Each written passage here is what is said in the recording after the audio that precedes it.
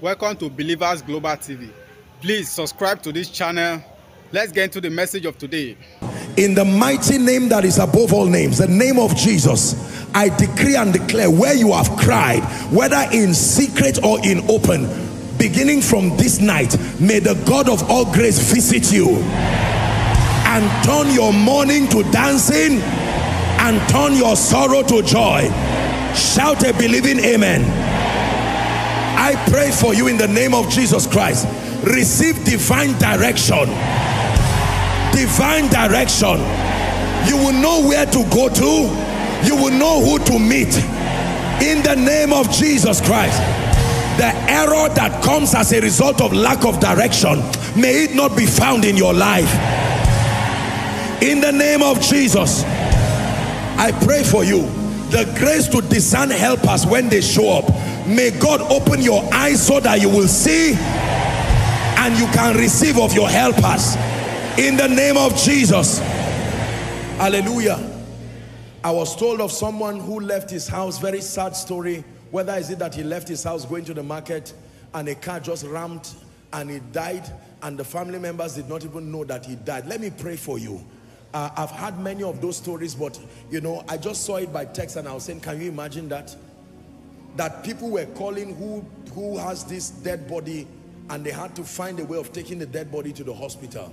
That's not how the saints go. The Bible says, they who are in Christ sleep, and those who sleep, sleep at night. When you sleep in the afternoon, it's called siesta. You are expected to wake up. Am I right? I pray for you.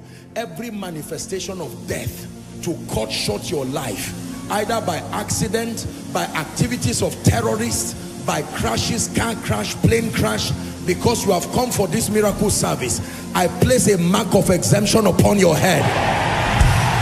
I place a mark of exemption upon your head. I place a mark of exemption upon your head. I declare, live and not die. Live and not die. As you travel, live and not die. In the name of Jesus Christ. Number two, the Bible speaks about a man called Gamaliel. I found a scripture that blessed me. Acts chapter 5 and verse 34, NIV. A Pharisee called Gamaliel. The Bible says something notable about him, and I want to speak it over your life. But a Pharisee named Gamaliel, a teacher of the law, who was honored by all the people. Honored by who? So something can come upon a man that makes you honored not just by your people, but by all the people. I want to release that grace upon you. The grace that can make a man honored by all men, all the people, whether they are connected to you or not, in your place of work. I pray for you, like it happened to Gamaliel. May that grace for honor rest upon your life. You will be honored by your superiors. You will be honored by your contemporaries. You will be honored by your subordinates. In the name of Jesus Christ. Hallelujah. In the name of Jesus. Let me speak recovery. When you have lost things, you don't need advancement. You need recovery first. Some of you have lost money. Some of you have lost connections. Some of you have lost favor. Some of you have lost many things. You have even lost the secrets that protect your grace. You have lost the secrets that protect your anointing. You've lost the secrets that protect your relevance. I pray for you in the name of Jesus tonight. Let there be a recovery. Let there be a recovery. Let there be restoration. I speak it to you. Receive restoration. Receive recovery in the name of Jesus Christ. For many of us here, what has kept us down is ignorance. I shared some of them today to liberate you, but the journey must be ongoing. I pray for you. The right information needed in this season to bail you out of a life of ignorance and stagnancy. Access those materials. Access those information. Access those materials. Access those information in the name of Jesus Christ. My final prayer for you before I do the altar call. Final prayer. I will never stop this service without praying the prayer of favor for you. I don't know how people live without it. I honestly do not know how people live without the favor of God. It's like living without oxygen. It's like living without the ability to talk, to walk, to hear, to feel. There are people like that in the hospital. When you find them, only their neck moves. They can't talk, they can't do anything. They are already blind, they can't hear. It's a terrible way to live. These are the kinds of states that makes you to prefer death than even to be alive. But I pray for you.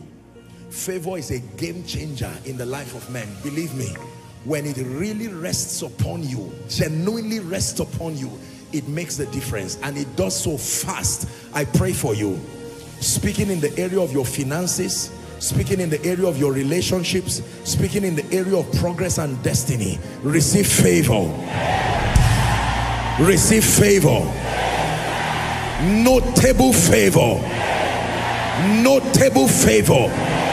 As a deposit of God's grace upon your life, let favor begin to speak. Let it speak immediately. Let it speak now. Let it speak tonight. Let it speak this week. In the name of Jesus. And it will not just speak once. May it speak again and again and again. May it speak again and again and again. May it speak again and again and again. In the name of Jesus Christ. Now let me pray for your spiritual life. I should pray for your spiritual life. Some of you are not serious with God spiritually. Please look at me. I'm not doing an altar call yet. This is to everybody. Some of you are just not serious with God. It's an attack. Prayer life, zero. Word study life, occasionally. If you are fortunate and your hand can reach a devotional one morning, lucky for your spiritual life. Else, until the day attack gets serious, you need to standardize your spiritual life. You need to systematize your growth. You need to be more intentional. Let me speak over these three areas of your life: your prayer life, your passion for the house of God, and your word study life. Any one of these areas that has gone down or is failing already, by reason of this experience, this miracle service tonight, I declare, let fresh fire return to your altar. The grace to pray, receive it.